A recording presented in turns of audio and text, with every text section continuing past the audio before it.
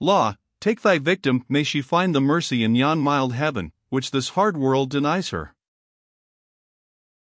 It was an hour ere the jurors returned, and as they traversed the crowd with slow steps, as men about to discharge themselves of a heavy and painful responsibility, the audience was hushed into profound, earnest, and awful silence. "Have you agreed on your chancellor, gentlemen?" was the first question of the judge. The foreman, called in Scotland the chancellor of the jury, usually the man of best rank and estimation among the assizeers, stepped forward, and with a low reverence, delivered to the court a sealed paper, containing the verdict, which, until of late years, that verbal returns are in some instances permitted, was always couched in writing.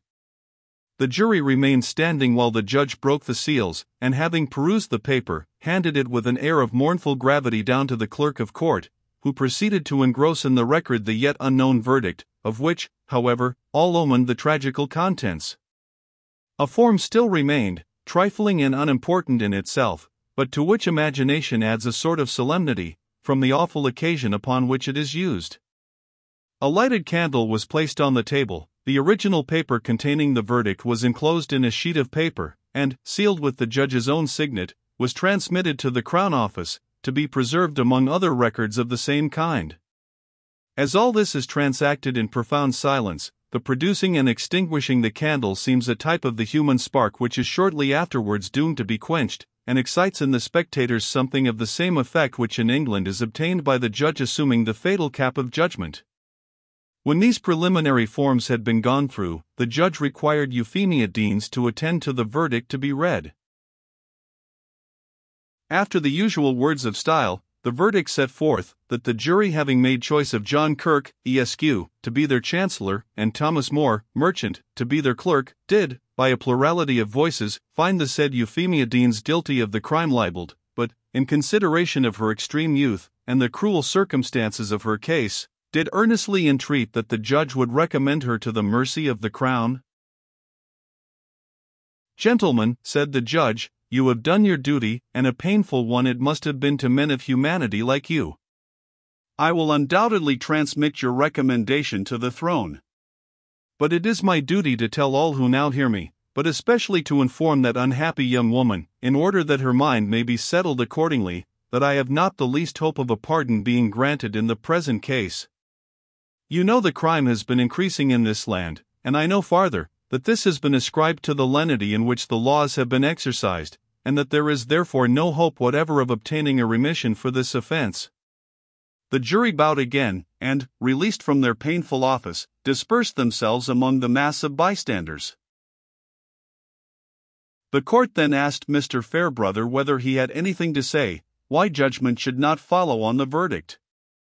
The counsel had spent some time in pursuing and reperusing the verdict, counting the letters in each juror's name, and weighing every phrase, nay, every syllable, in the nicest scales of legal criticism. But the clerk of the jury had understood his business too well.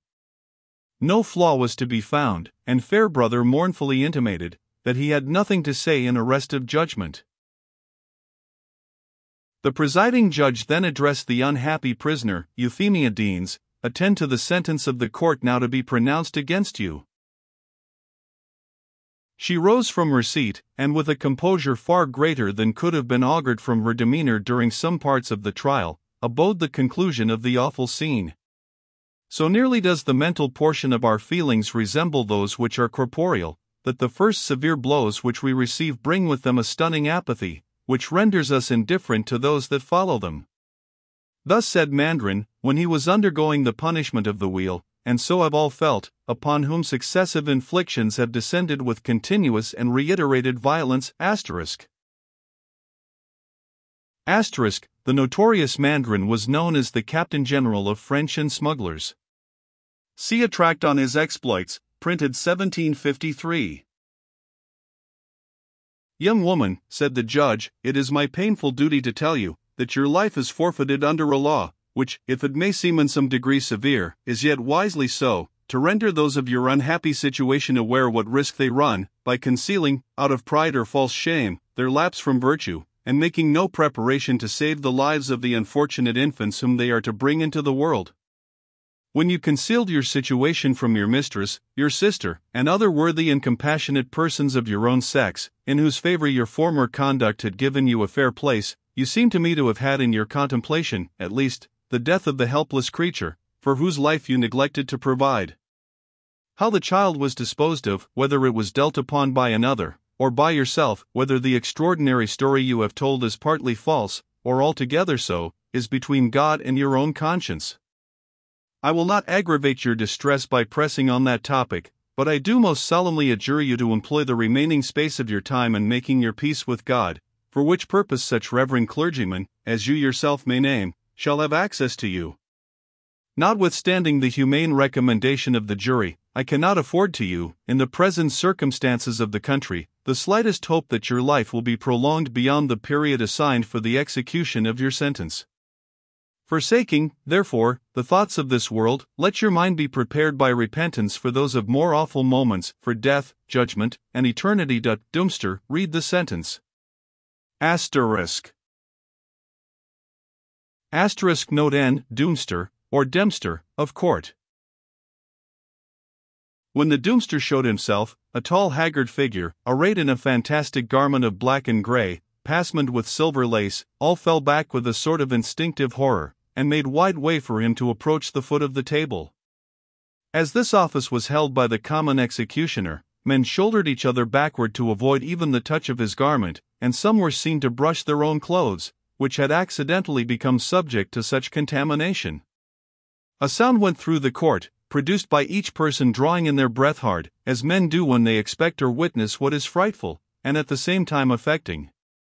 The caitiff villain yet seemed, amid his hardened brutality, to have some sense of his being the object of public detestation, which made him impatient of being in public, as birds of evil omen are anxious to escape from daylight, and from pure air.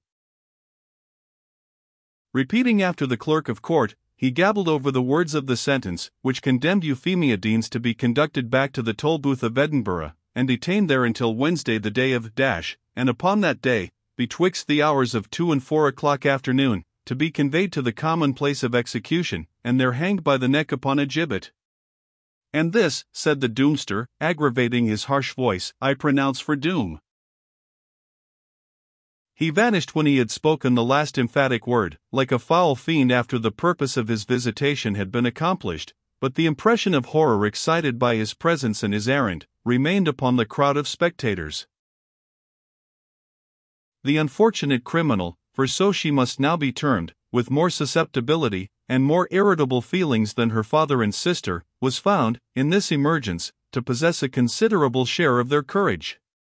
She had remained standing motionless at the bar while the sentence was pronounced, and was observed to shut her eyes when the Doomster appeared.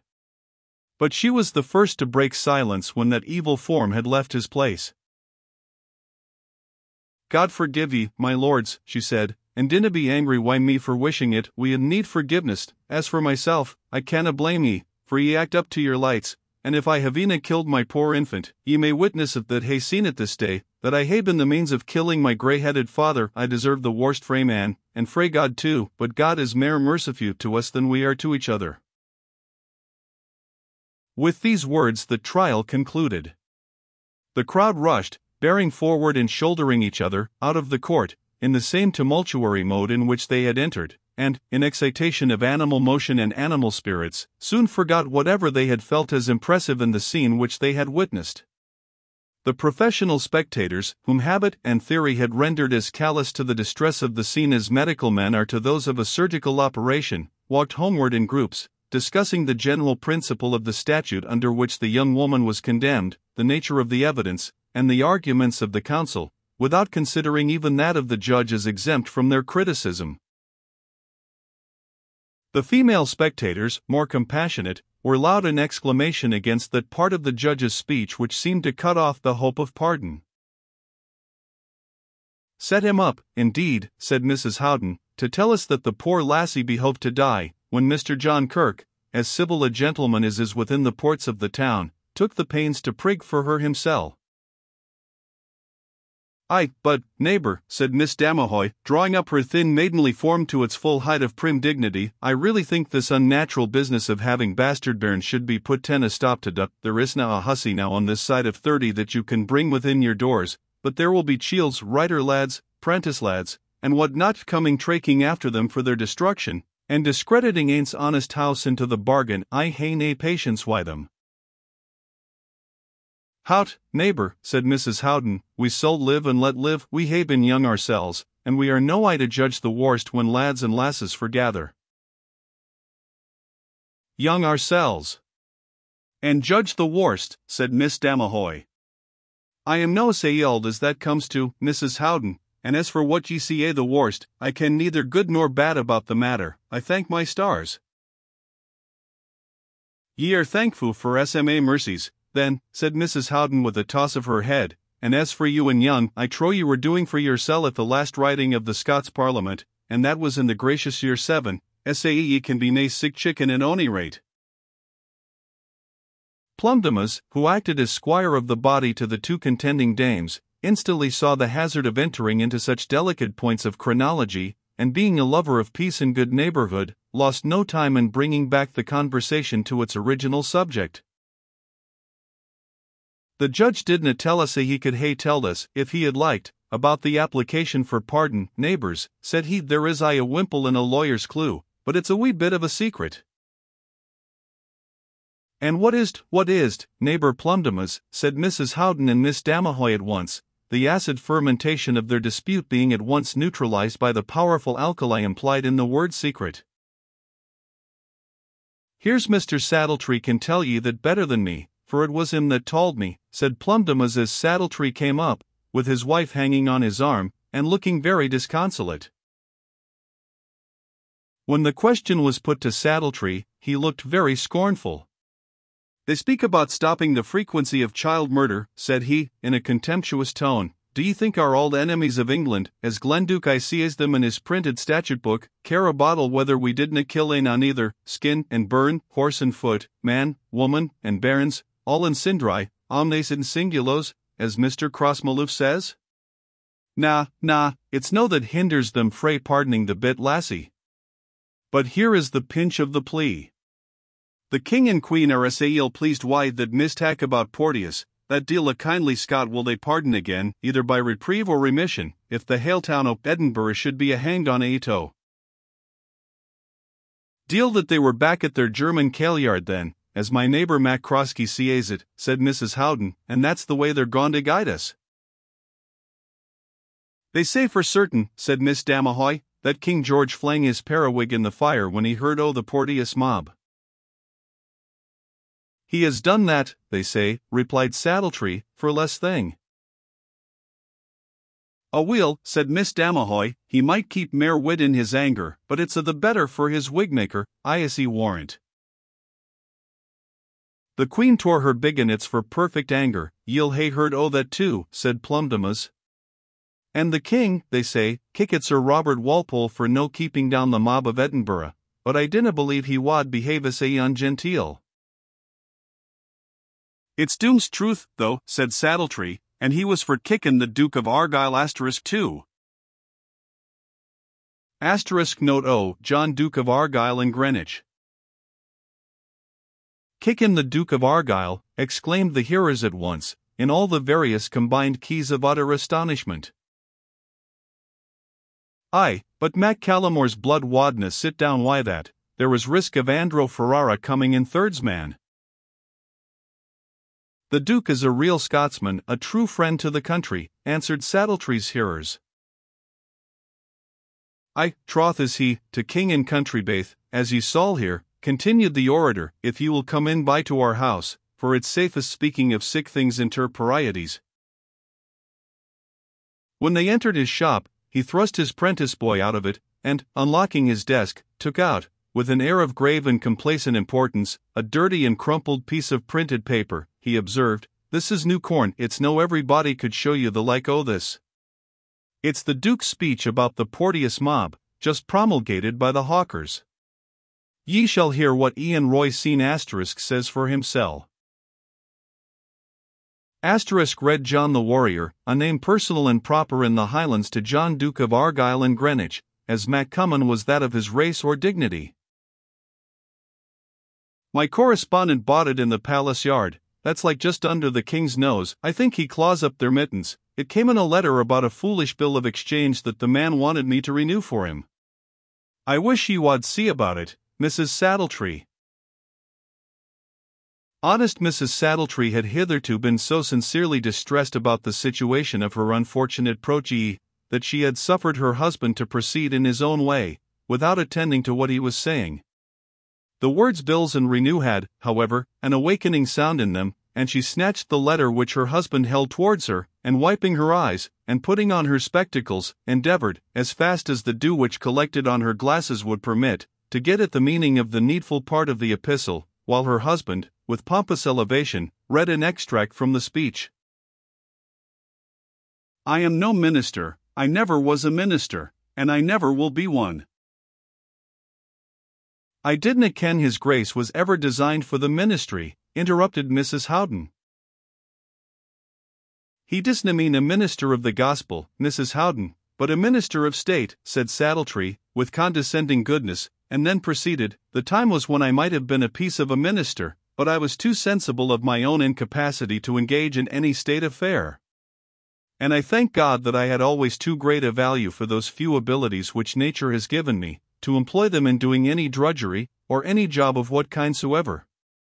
I have, ever since I set out in the world, and I believe few have set out more early, served my prince with my tongue. I have served him with any little interest I had, and I have served him with my sword, and in my profession of arms. I have held employments which I have lost, and were I to be tomorrow deprived of those which still remain to me, and which I have endeavored honestly to deserve, I would still serve him to the last acre of my inheritance, and to the last drop of my blood. Mrs. Saddletree here broke in upon the orator. Mr. Saddletree, what is the meaning of this? Here are ye clavering about the Duke of Argyll, and this man Martingale gone to break on our hands, and lose us good £60. I wonder what Duke will pay that, quotha. I wish the Duke of Argyll would pay his own accounts. He is in £1,000 Scots on they very books when he was last at Roystown. I'm no saying but he's a just nobleman, and that it's good siller, but it what driving daft to be confused Wydooks and Drakes, and they distressed folk upstairs, that's Jeanie Deans and her father. And then, putting the very callant that was sewing the kirple out o' the shop, to play white blackguards in the close. Sit still, neighbours, it's no that I mean to disturb you, but what between courts o' law and courts o' state, and upper and under parliaments, and parliament houses, here and in London, the goodamans gain clean jite, I think. The gossips understood civility, and the rule of doing as they would be done by, too well, to tarry upon the slight invitation implied in the conclusion of this speech, and therefore made their farewells and departure as fast as possible, Saddletree whispering to Plundemas that he would meet him at Mac Crosskey's, the low-browed shop in the Luckenbooths, already mentioned, in the hour of cause, and put Mac Callamore's speech in his pocket, for the guidwife's din. When Mrs. Saddletree saw the house freed of her importunate visitors, and the little boy reclaimed from the pastimes of the wine to the exercise of the awl, she went to visit her unhappy relative, David Deans, and his elder daughter, who had found in her house the nearest place of friendly refuge.